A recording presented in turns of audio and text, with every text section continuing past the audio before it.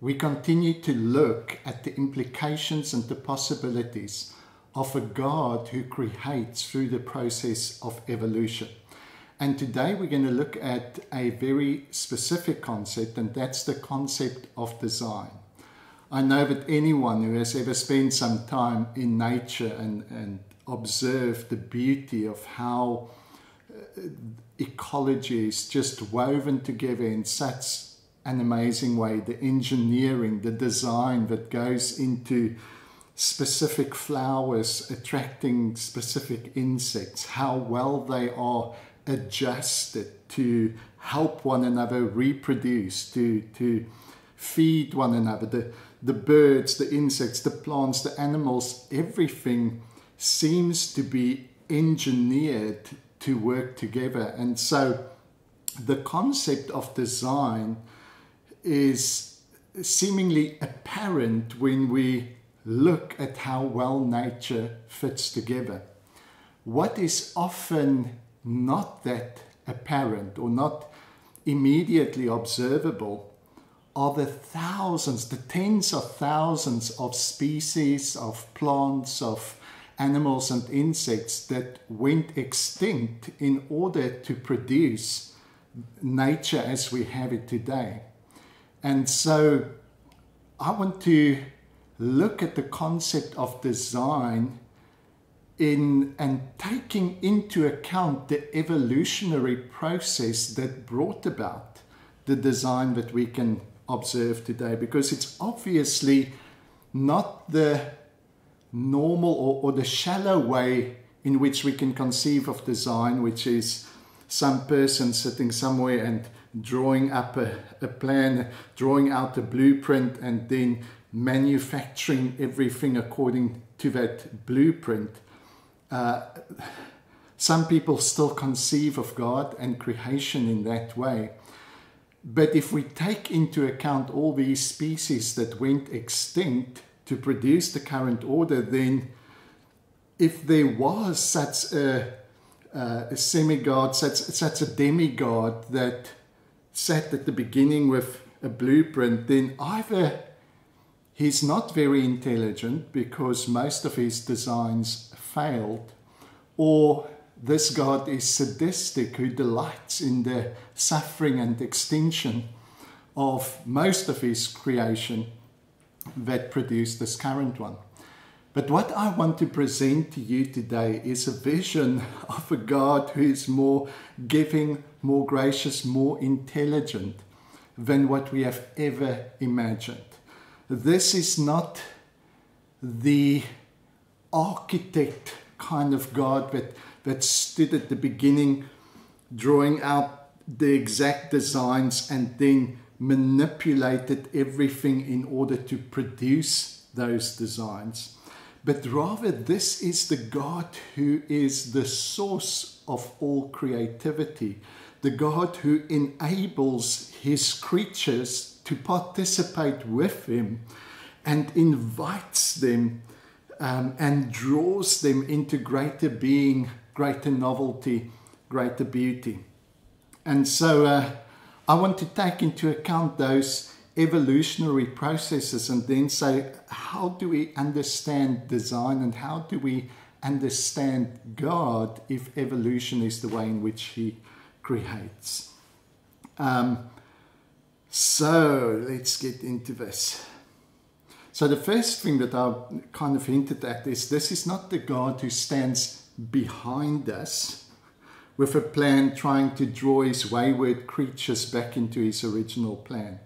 But rather, this is the God of possibilities. Remember, when Jesus introduces us to his Father, he says, this is, for God, all things are possible. It's the God of possibility.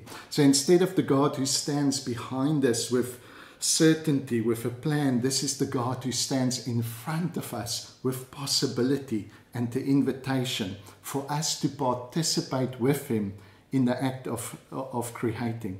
I love the way in which N.T. Wright explores the subject, and I'll post a little video with this as well.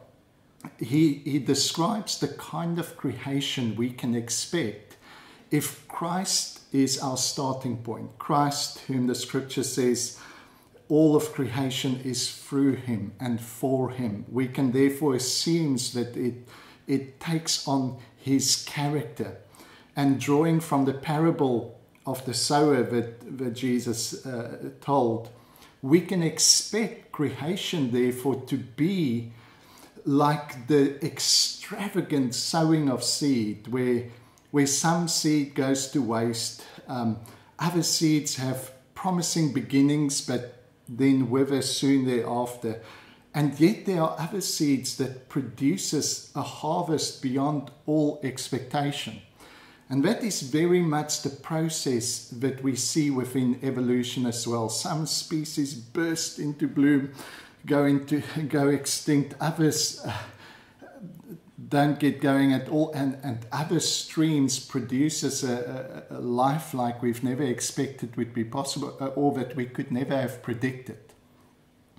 And so if creation happens through Christ, we can expect it to not be the brute force of a architect that conforms and manipulates everything to his own designs, but we can expect it to be more like the self-giving, extravagant love that enables freedom in his creation to realize possibilities, and they participate in that. So, in conclusion, the design that we observe in nature is the end result of a very long story.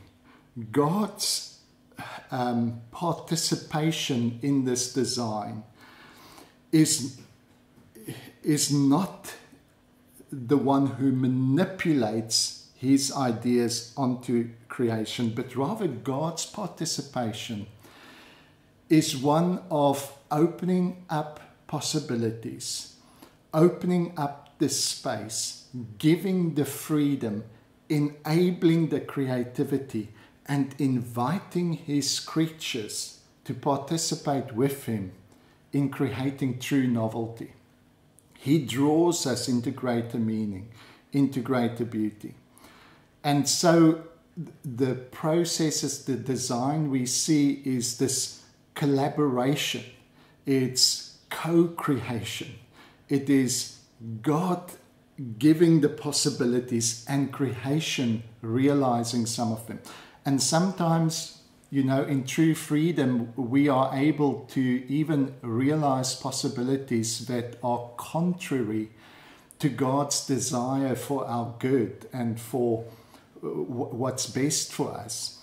But this is the God who even suffers the consequences of our decisions with us. He never enforces his will upon creation.